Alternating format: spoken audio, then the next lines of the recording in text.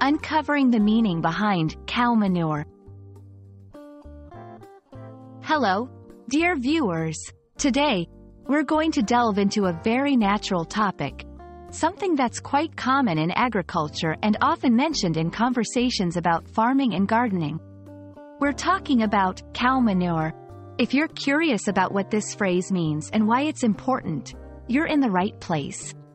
So, let's get started and unearth the facts about cow manure. When we say cow manure, we're referring to the waste material produced by cows. It's a natural byproduct of a cow's digestion, and it consists of feces. While it might not sound pleasant, cow manure is highly valued in farming for its use as a fertilizer.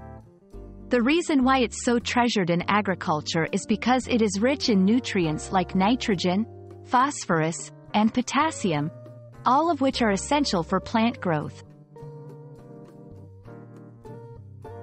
In this section, let's explore why farmers and gardeners are so interested in this substance.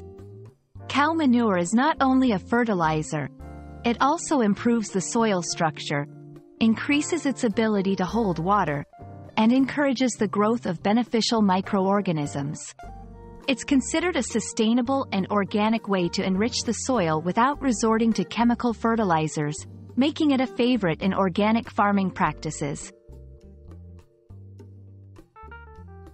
Now, you might be wondering, is cow manure good or bad for the environment? Well, it's a bit of both. On one hand, it's a natural product and recycles nutrients back into the earth.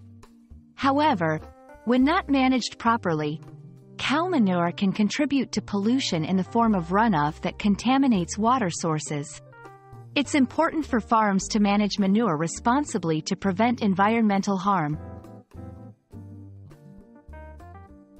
Interestingly, the phrase, cow manure, can sometimes be found in idiomatic expressions or as a euphemism for something that's not true or nonsense.